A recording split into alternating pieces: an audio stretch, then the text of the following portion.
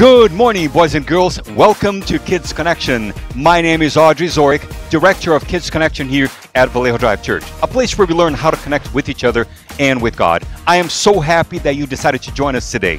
Today we have a special program for you, and we want you to stick around and see what that is, okay? Boy, is it hot outside or what? I have my water bottle right here, and I'm drinking. See how big my water bottle is? It's big. Hopefully you guys are drinking some water too, okay? So make sure that you drink a lot of water, plenty of water, because it's hot. If you guys go outside, make sure you're always with mom and dad and drinking a lot of water. You don't want to have a heat stroke or dehydrate yourself on this heat, okay? So I have my water bottle. We're going to be playing something with an empty water bottle later in the program, and I want you guys to do that at home too, or at least try to do it at home, and I'll show you how it's done, okay? Last week we had Johnny here. Johnny was great. I watched the video and I loved it. I love the way he did Kids Connection, and he's going to be doing more Kids Connection in the future. Not only Johnny, but we have all other characters that are going to make their appearance in Kids Connection program, and hopefully you guys like them too, okay? Let us know how you like Johnny, and if you want to have Kid come out and visit you. By the way, Kid was going to make some visits last week, but it was so hot and we didn't want to have Kid outside on the sun. So we asked those families to hang tight. We're going to wait until it cools down a little bit more, and we'll have Kid come out and visit them.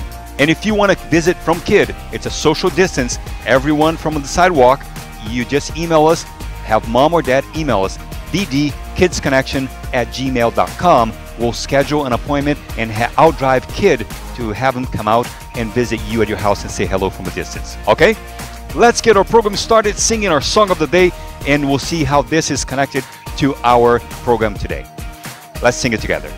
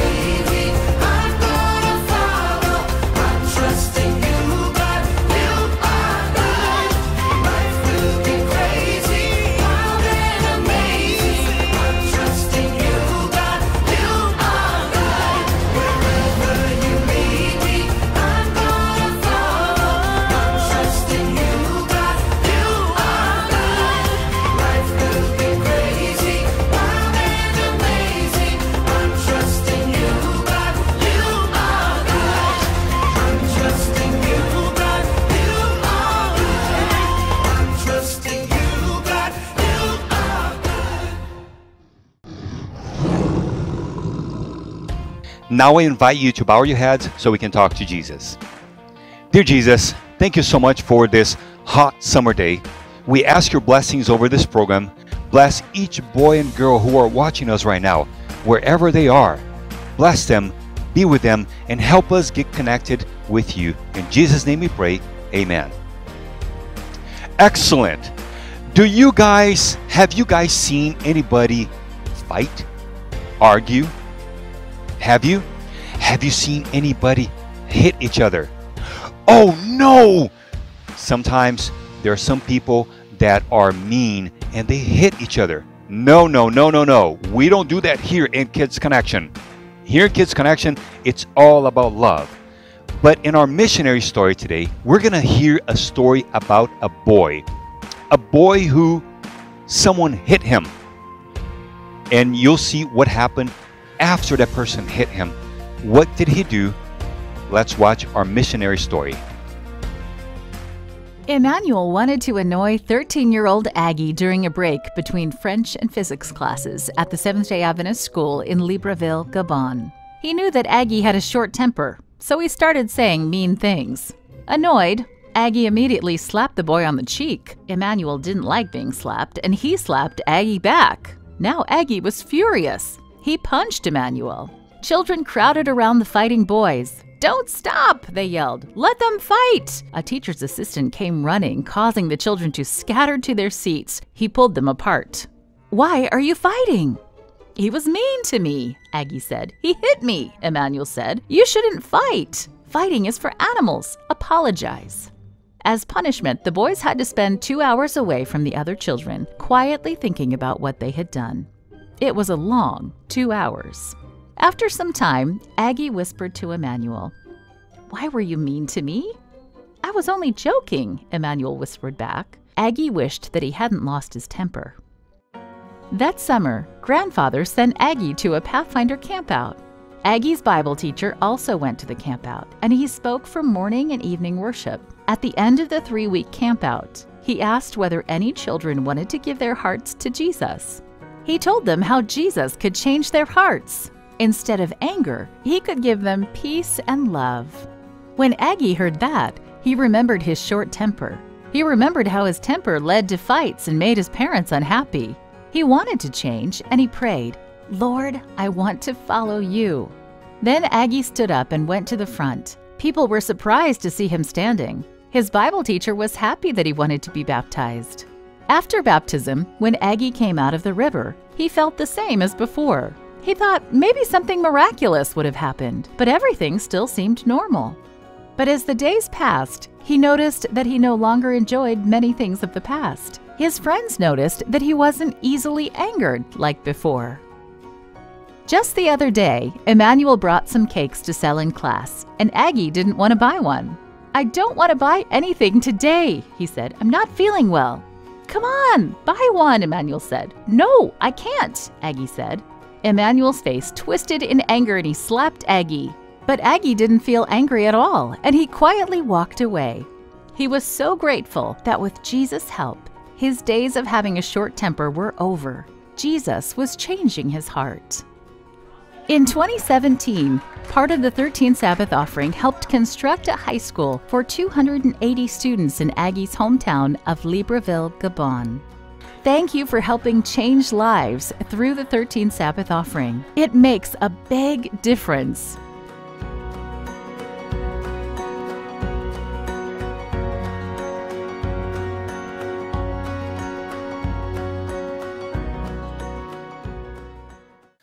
I am so happy that he got to know Jesus and how Jesus transformed him and his heart, and he's now a new person. Hopefully, we can learn from this story and take that as an example that whenever someone does something mean to us, how do we react to those things? Let's keep them in prayer and also continue to support with our offering as missionaries are helping people to get to know Jesus in other areas of the world. Thank you for your support. Okay, it's hot. Is it hot where you are? Well, it's hot out here. Let me drink some water.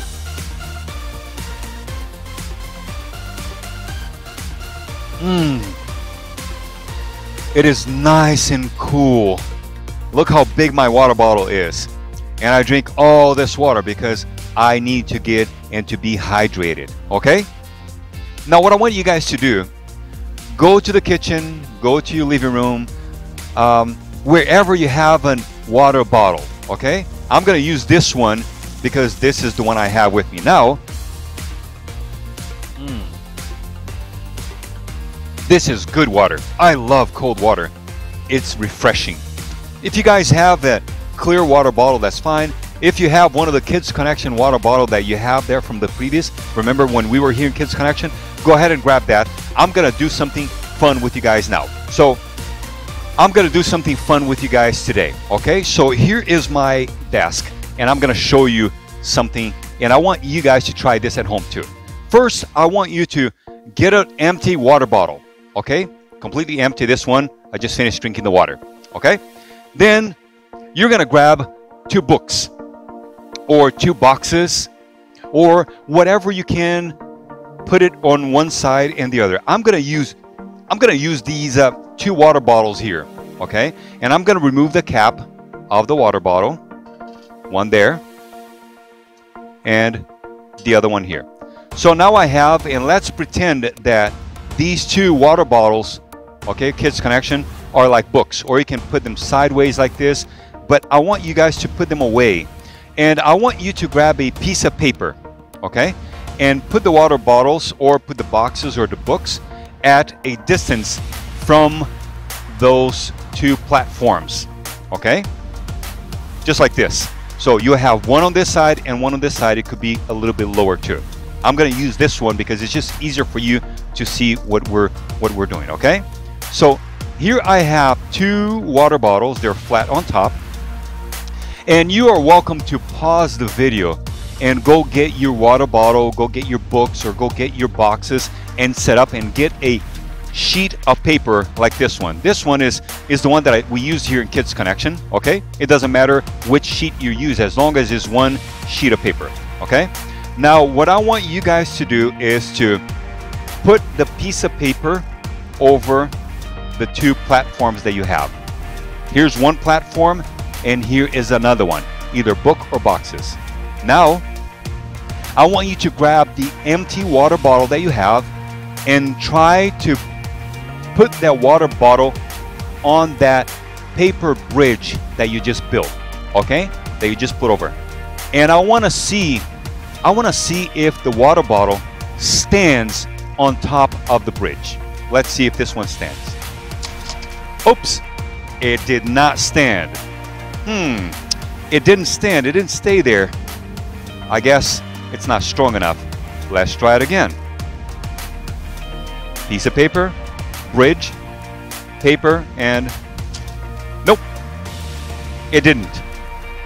My question to you is, are you able to make the water bottle stand on the bridge without falling? Can you do it? How can you make the water bottle empty stand on top of this paper bridge? Do you think it's possible? If you need to pause this video, pause it and try a couple times and see what can you do to make this. What you cannot put another book on top. You just have to stand that water bottle on the piece of paper, on the piece of paper only. Okay, how can we do this? How? Dun dun dun. I will show you, but pause the video, try it, and then come back and watch how it's done. Okay? Alright, so hopefully you had a chance to try a little bit, and now you're playing the video again. I'm gonna show you how this is possible. Are you ready? You grab the piece of paper, just like this, and you will fold, and you will make one fold that is about a ½ inch long, or maybe a quarter of an inch. So it folds like this, okay? And then you fold that backwards again. And then you turn it around and you fold it just like you're building a fan. Remember, You remember how to make a fan? Okay, and then you do it again on this side. Oops, I just lost my water bottle. I'll get it in a second. Okay, so you fold it this way, and then you fold it again, but you fold it that way, and you keep turning, and you keep folding, just like you do it. You build a fan. Okay. And now I have a little Kids Connection fan. You see that? Okay. Oh, this feels good. Yes, it feels good. Okay. Now, give me 1 second. Let me get the water bottle. Here we go. Got it. So now I'm going to show you how you can actually make the water bottle stand between the two platforms with one piece of paper that is now folded in like an accordion, okay? Like this. So you put that accordion there, piece of paper. It's still the piece of paper, okay? See that? The accordion. You put that there. And now you put the water bottle on top of that piece of paper. And voila! I just made a water bottle stand on a paper bridge. Isn't it cool? Look at this. When you fold the paper into an accordion shape, it supported, oops, the wind just blew it away. It supported the water bottle across the bridge, and it doesn't fall. This is amazing. It's still a piece of paper, and we were able to make that water bottle stand between the bridges on a bridge of paper. But we had to do something to that piece of paper. I couldn't have the piece of paper straight. I had to fold the piece of paper, and I had to change the way the piece of paper was to make it stronger so the bridge would support the water bottle.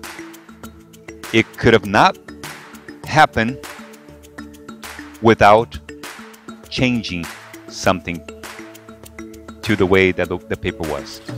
It could not support if it was just a piece of paper.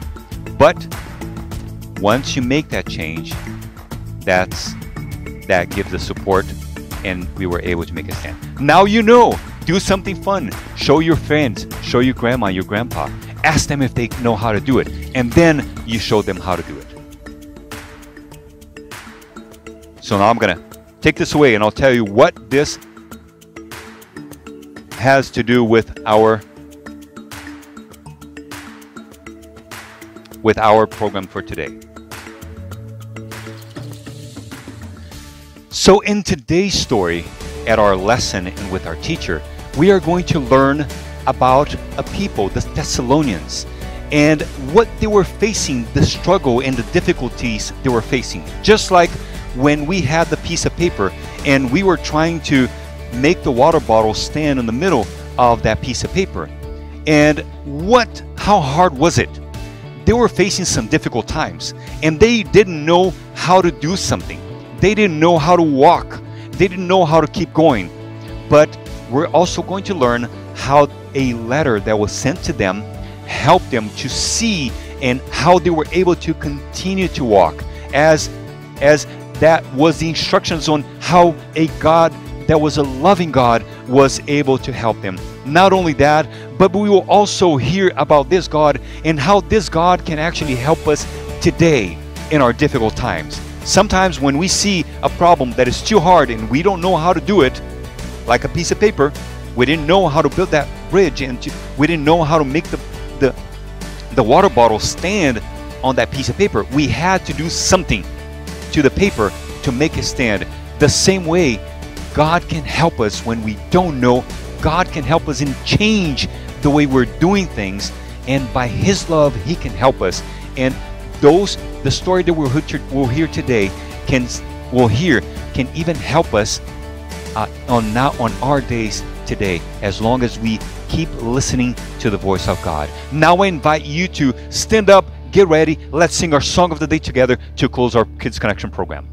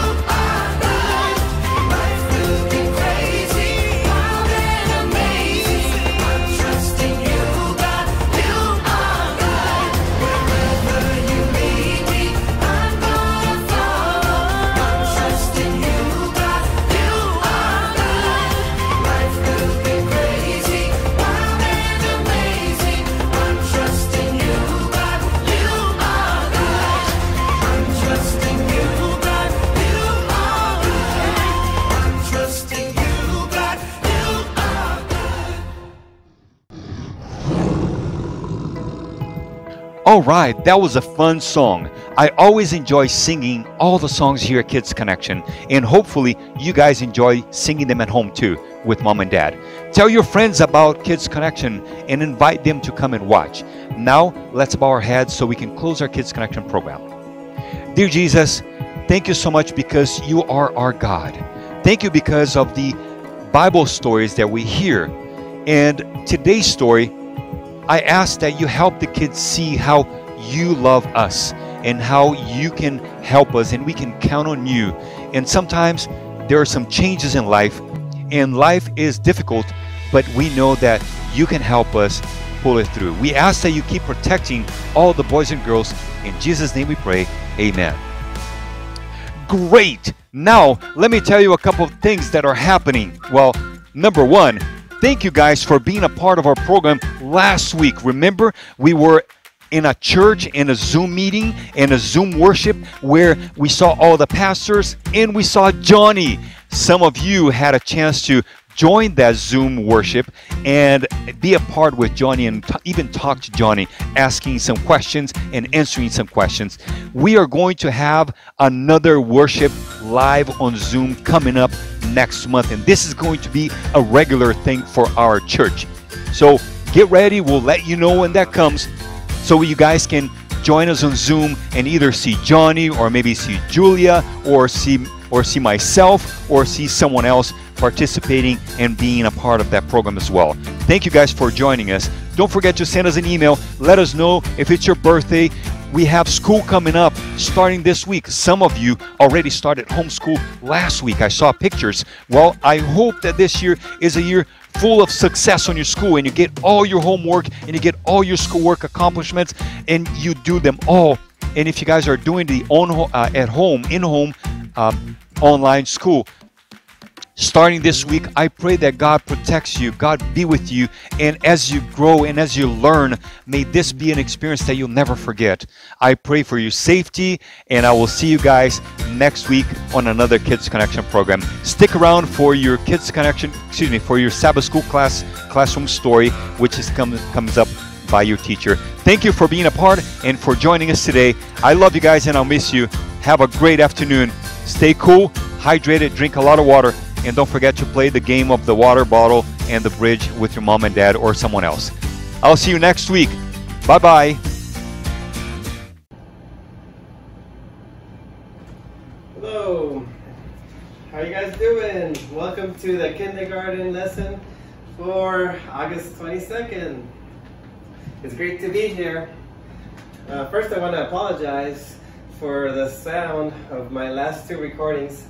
I just realized that my phone, some sand got in it, and I cleaned it up, and hopefully the sound sounds a lot better than the last few times. And I got here my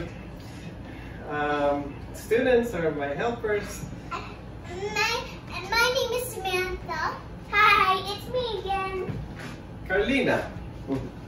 All right. So this week we're going to talk about the truth. So what is the truth? Carlina? Something that is true. Something that's true, yeah. Something that is... What about you, Sammy? What do you think this is the truth?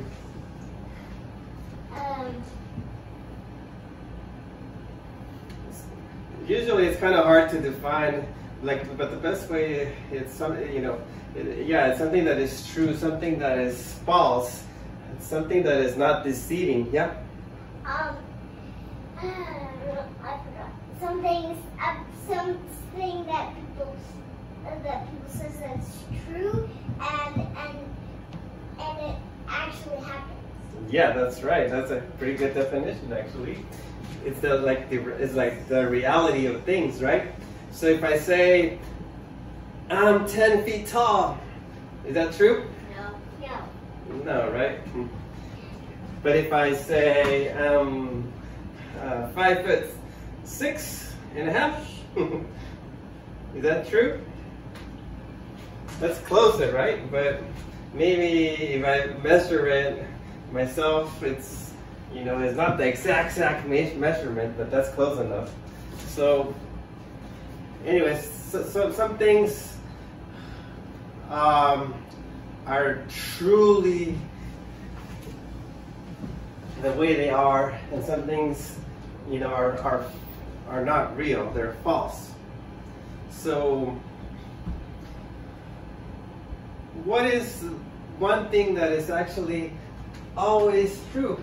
Is there something that is absolutely true? Can you guys tell me what that is?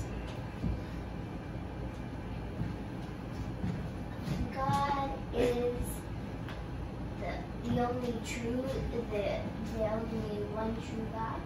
Exactly. And He has power. That's right. Wow, Carolina, good job. That's exactly it. God is all true. Everything is true about Him. Because, like Sammy said, He's so powerful. And He created this world. He created us, and we're His children. So another thing that is true is that God loves us. So what is that? What does God loves us mean? What? Carlina? It means he has power over something. No, that he loves us. It means that he cares for us, right? He wants our well-being. He wants us to be well. He wants us to be happy. He wants us to be joyful. And he wants us to like live a life to, you know, in the fullest extent. So there's many things that he gives us, you know, and there's many things that that are outside in this world that are created where we can see his power. For example, we like to go hiking, and when we see the waterfall, it's just it's nature and beauty, and that's one of the things that, you know, God, it can remind us about God. Maybe if it rains and we see the rainbow and it's the beautiful colors, we are reminded that God loves us, he cares for us. In that sense, because we look at that and then we see, whoa, that's so beautiful. And that brings us this strong feeling of peace and contentment and being happy. And that's how we know that God loves us. And he also cares for us, meaning that he is with us, you know, wherever we are, and we can call on him, we can talk to him, and we can reach out to him. So that is the truth about God. And you know, the intent of God is for us to be spiritual beings, meaning that we have a spiritual connection with God. Because God, as you know, as it is right now, he is not a person. He's not like an animal. He's not a rock. He's not the sun. He is just this powerful creator that cares for us. And so he wants us to have this connection with him, like spiritually, meaning that you know, through his spirit, we have this connection through our mind, through our inner being, and you know, all that gets it gets better at, you know, it gets developed. That's the word I'm looking for. It gets developed, you know, as we read the Bible, as we sing a song to him, as we go out on nature and think about the great things that he has done for us, as we helped others, as we show love. So that's the sense that God wants us to be spiritual. But unfortunately, you know, this world has been shifted or made so that we don't focus on those things, on these spiritual things. Instead, you know, we're focusing on our body, you know. Oh, how do I look?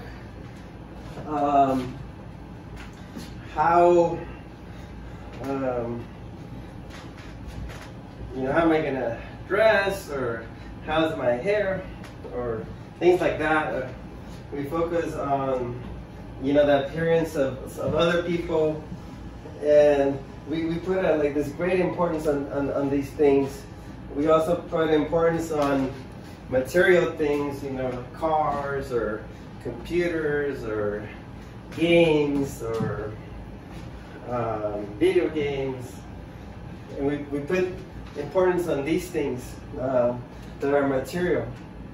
And you know, and also, You know, we're worried about time, we're running from here to there, but we need to do this, we need to do that, right? But God and the truth about God, He calls us to be spiritual. Sammy, you gotta stop it. Hey, are we gonna put the other part? So God has a different plan for us. And He wants us to be spiritual beings. He doesn't want us to be focusing on ourselves, on our bodies, and how we look, and our material things, and also time, like I said, running from here to there. He wants us to focus on godly things. You know, the Bible calls these other things like worldly things that He doesn't want us to focus on. So focus means that you put your attention on that you always or often thinking about those things. And instead God wants us to think and be aware of His power. He wants us to know that He loves us. He wants us to know that He cares for us. And He wants us to know that He's there for us and we can call Him whenever we need Him. And that's the truth. That's the kingdom of God.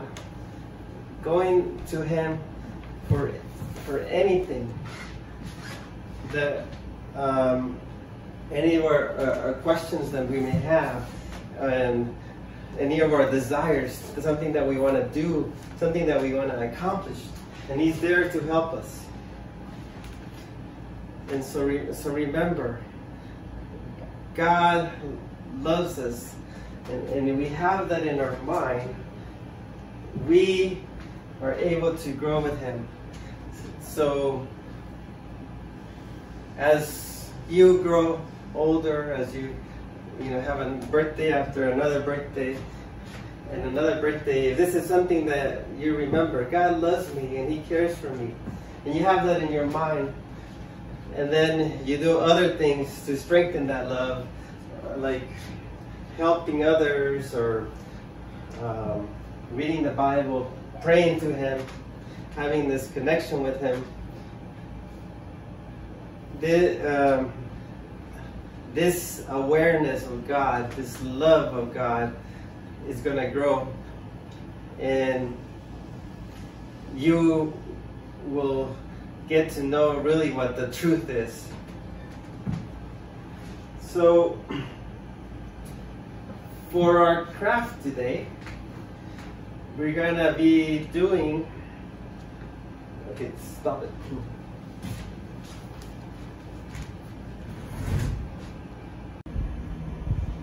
So for our craft today, please go to YouTube and find the instructions. You search ABC Mouse Optical Illusion Art, and with there you will need like a stick.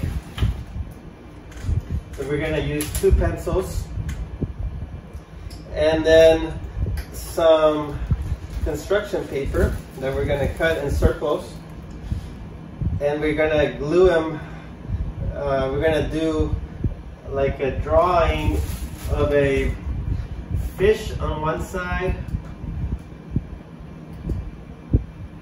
and then on the other side like a fish tank, and we're going to glue them together, and then we're going to spin them. And that's going to show you like an optical illusion, pretty cool optical illusion that the fish is inside the tank. And with that, it's going to show us that not all the things that we think that are true are actually true. And like I said in the lesson, the only thing that is truly, absolutely true is God and His love for us and how He cares for us.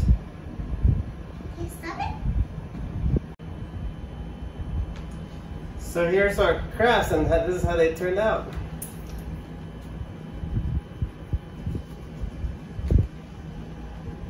So again, the point of the craft was to show us that not everything that we think that is true or the way we see it is true. The only thing that is true is God and His love for us, and He's the creator of this world.